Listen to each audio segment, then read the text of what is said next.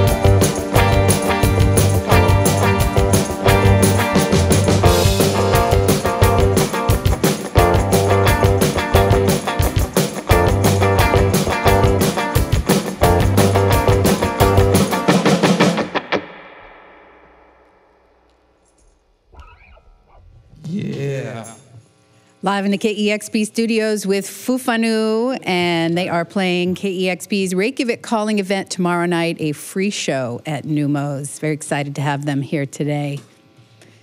Wow, thank you so much for coming in. Thank you for having us.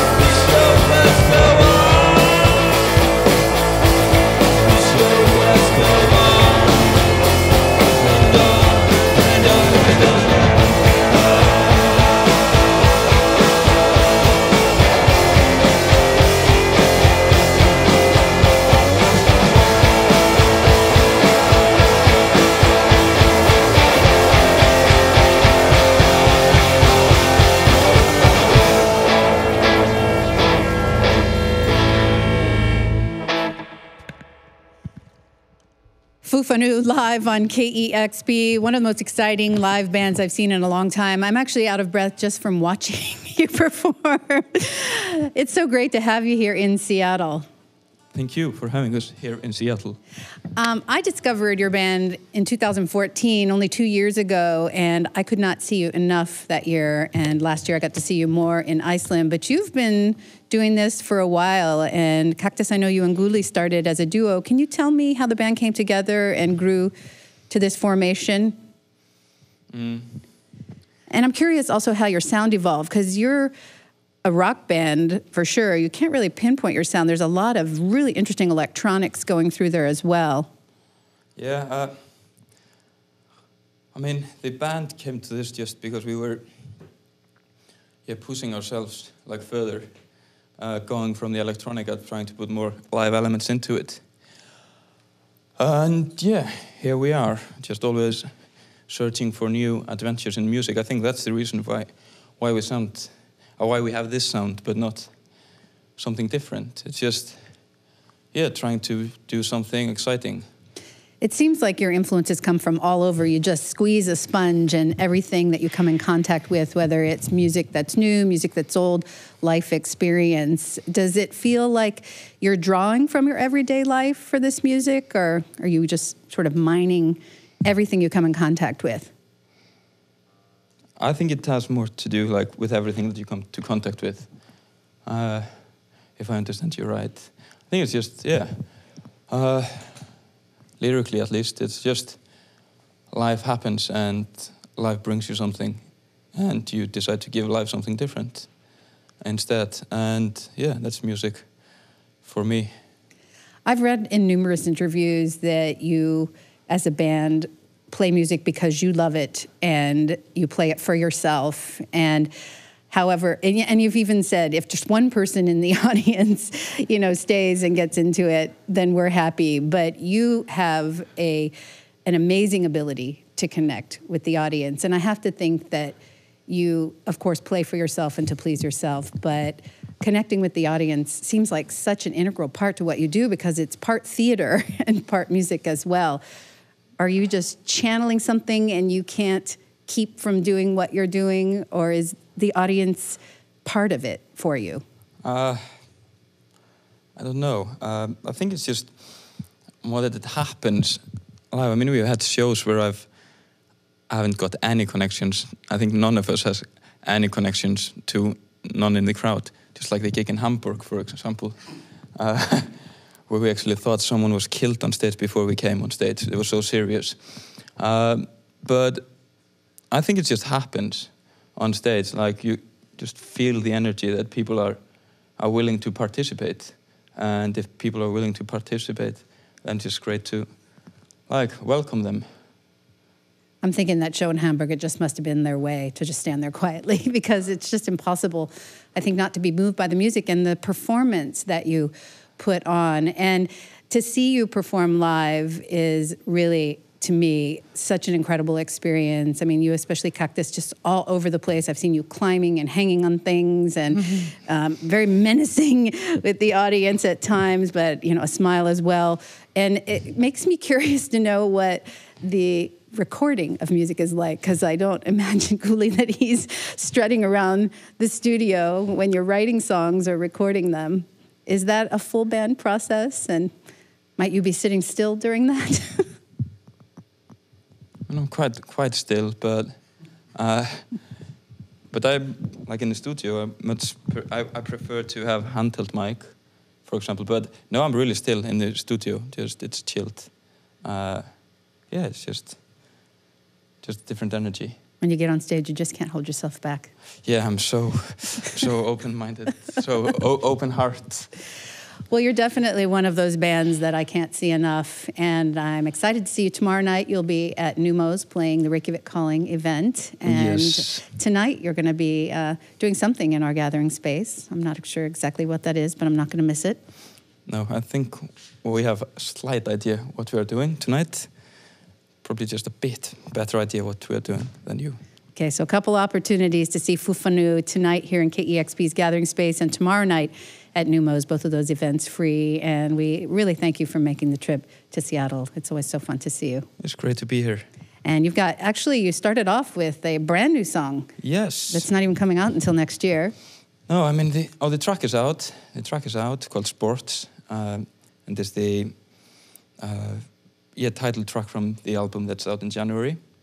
But the next song is also brand new, called Bad Rockets. So maybe you should just do Bad Rockets.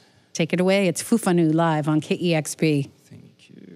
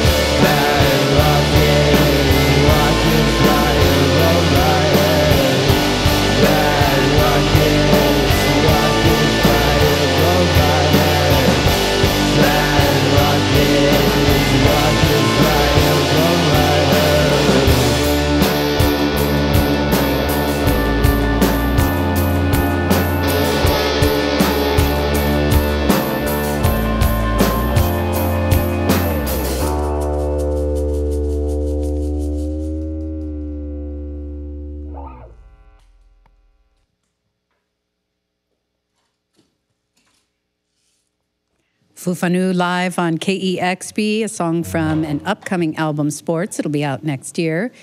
And they've also got a record called Few More Days to Go.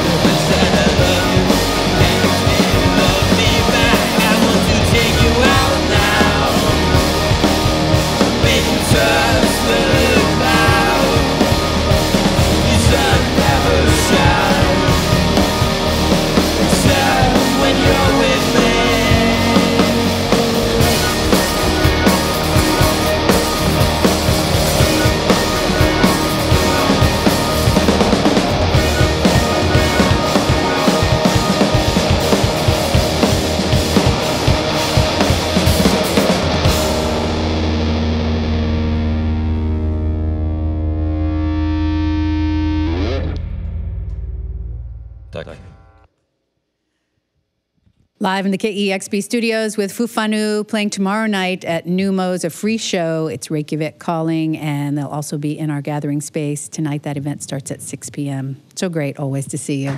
I already look forward to seeing you again. You've got to tune to KEXP Seattle. You never disappoint. Great. That was amazing. Discover new music at listener-powered KEXP.org.